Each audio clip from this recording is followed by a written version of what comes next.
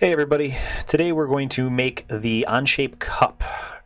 So we're going to follow these directions just like we did last time, and we are going to show you guys how to make it in Onshape. So as you can see here, this is what the final product should look like.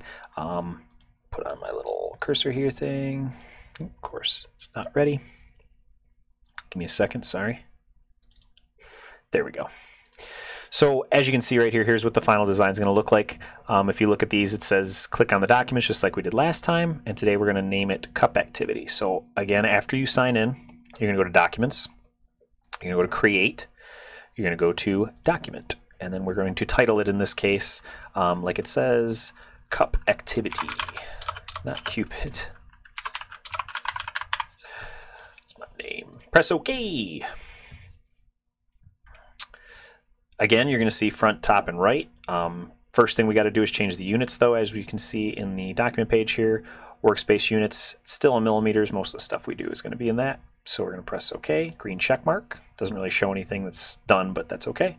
It's in millimeters now. We scroll down. You're going to see select sketch. Select the front plane. So we're going to come over here into sketch. Press sketch. Select the front plane. And then you're going to stay in that view and select the front view in the view cube. So come over here, and as you can see, now we're in the front view. So from here, select the circle tool, it says. So circle tool is up here, and you can drop this down. There's a center point, 3-point circle, and ellipse. We want the center point circle. We're going to always start from the origin. We're going to come out and click, and there's a couple ways you can do these dimensions. You can either right now put in the dimension, which in this case is 62 millimeters, and I'm going to show you how to do that. Press 62. Don't worry about the units because we've already defaulted them.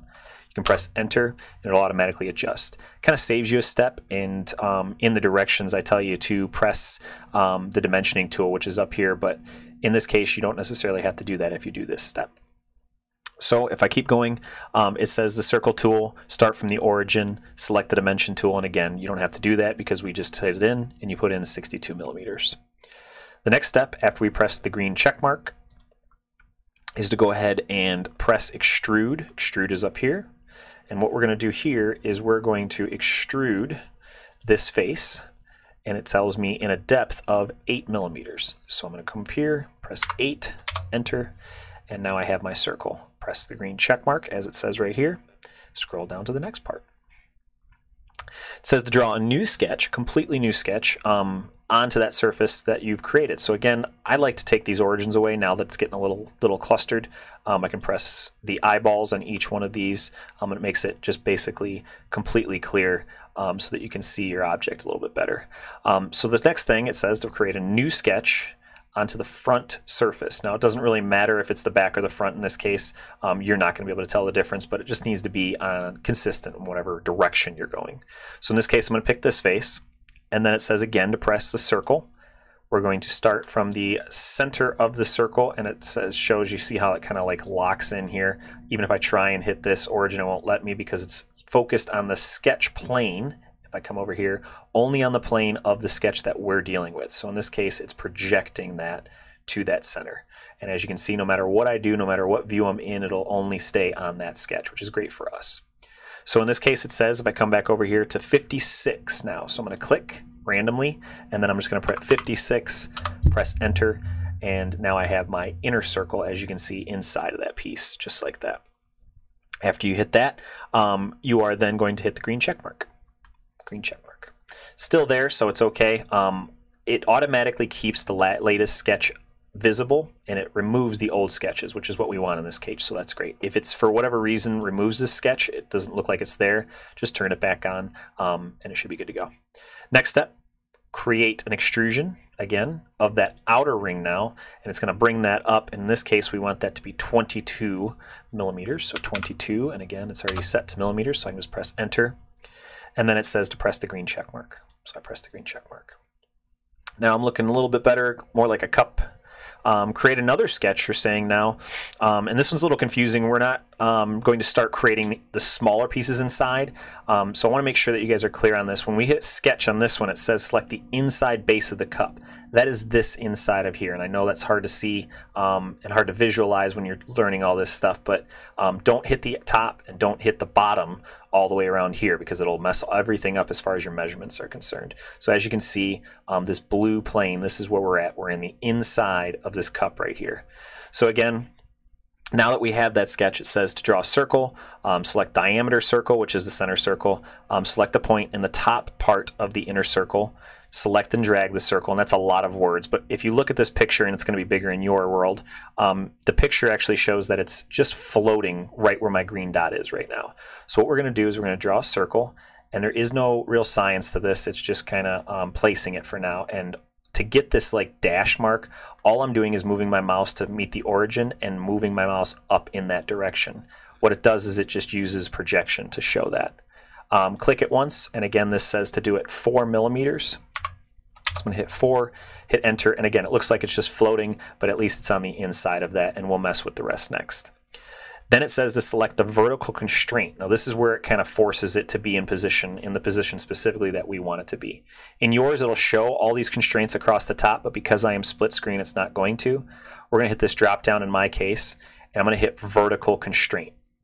If I hit that, I'm going to hit the inside center point of the little circle and the center point of the actual circle, and as you can see now it's perfectly lined up. If I go back to my front view, it's perfectly lined and it cannot be moved from there. If I even press this, even if I go back into that, I cannot move it anywhere left and right, only up and down. It's literally locked into that scenario, which is exactly what we want.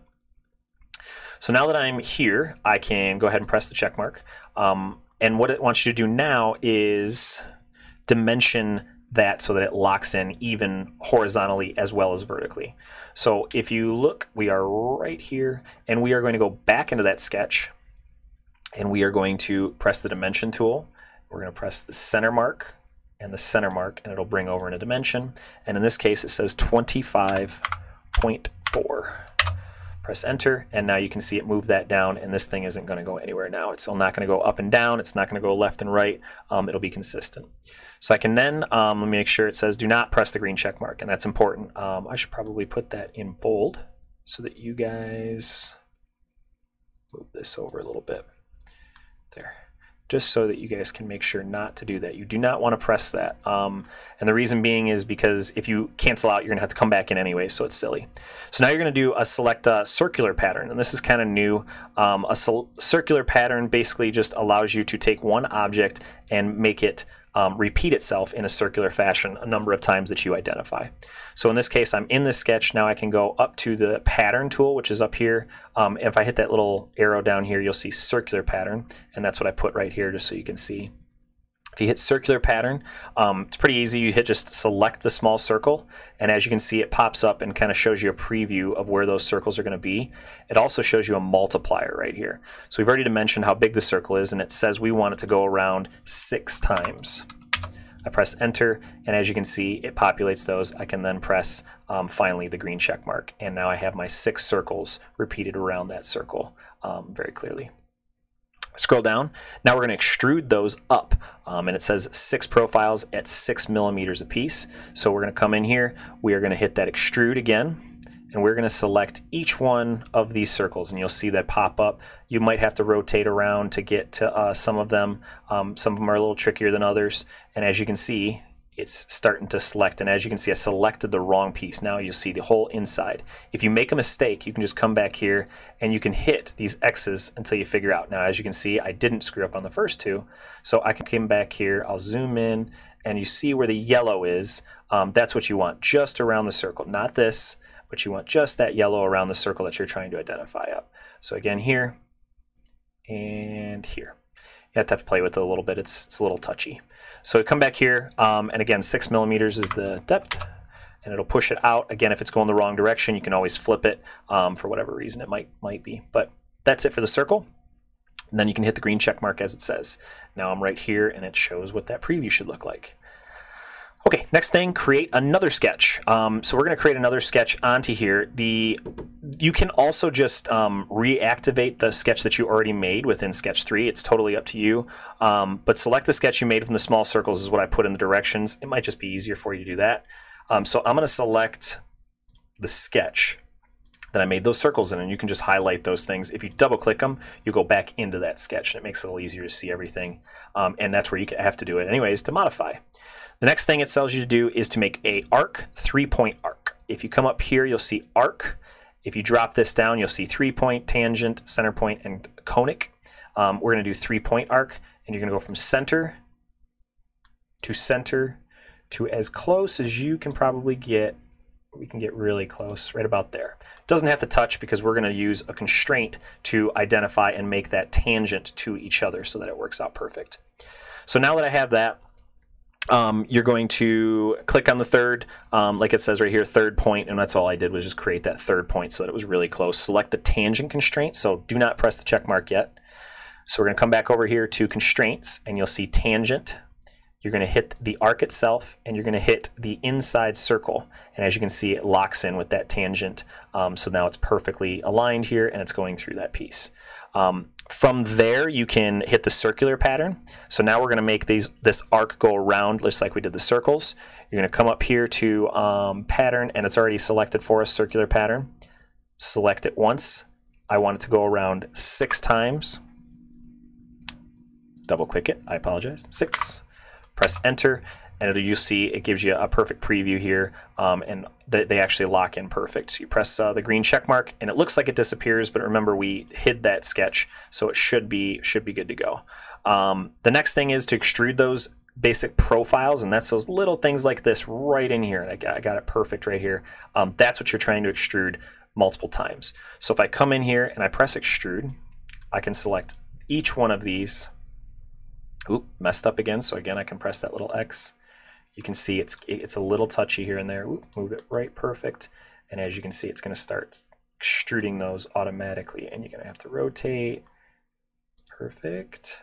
And perfect. Perfect.